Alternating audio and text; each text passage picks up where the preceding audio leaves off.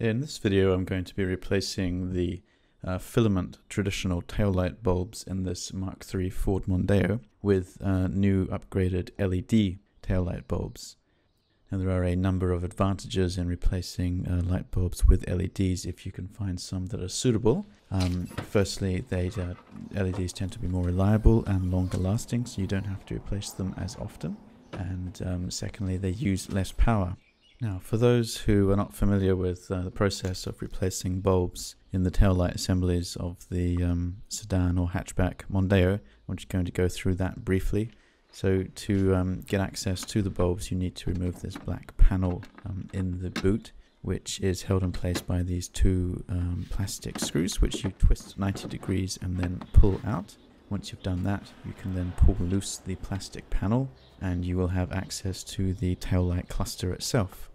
And to remove the cluster from the taillight assembly, you need to identify these two red clips. And what you do is push them inwards and pull on the white handle, and then the taillight cluster will come loose off the assembly.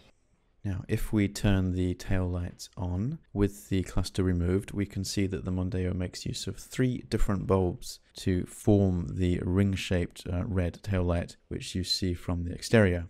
Now, the outside one of these bulbs doubles as the brake light, and it has 2 filaments in it with a 2-moded behavior. So we're going to ignore that one in this video because it's a little bit more complicated to find a suitable LED to replace it, and we're just going to replace the other 2 bulbs, which are both 5-watt conventional filament types with a BA15S socket. Now, here are the LED types that I have selected to replace these old filament bulbs. This tower type configuration has 18 50-50 SMDs arranged around it. Now, when you replace a filament bulb, which is an all-around sort of 360-degree type light source with an LED, you need to think about 2 different things. You need to think about the enclosure and reflector housing that the original bulb was in, and what kind of LED arrangement would be best suited to best replicate the original filament. And we also need to think about the size of the LED, because LED replacement bulbs are typically much larger than the original filament type,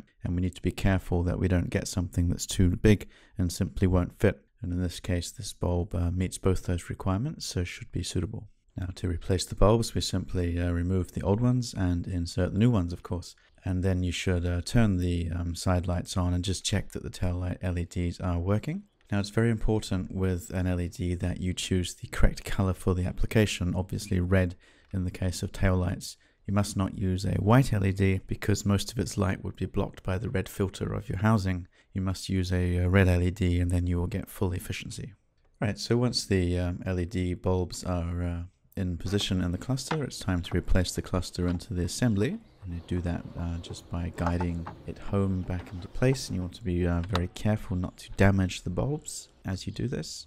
And then of course we will repeat this process on the other side, where we need an additional 2 LED replacement bulbs, and of course it's just an identical repeat of the other side, so there's not much to say about that.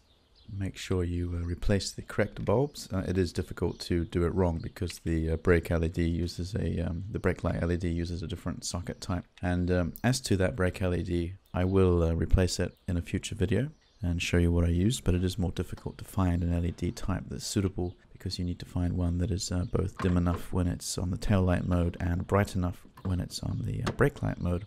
In the meantime, this is replacing fully 2/3 of the tail lights bulbs, and therefore we are getting most of the power saving benefit and the performance benefit just from doing these 2 bulbs. And here is what they look like back inside the tail light assemblies. Now, in this photograph, this was taken when the left side lights were still the old filament type. So you can compare them with the new LEDs, which are on the right. And as you can see, they are a bit brighter. And this photograph shows both sides with the LEDs installed. And these photographs don't show it very well, but the LEDs are brighter. But they are also a purer red.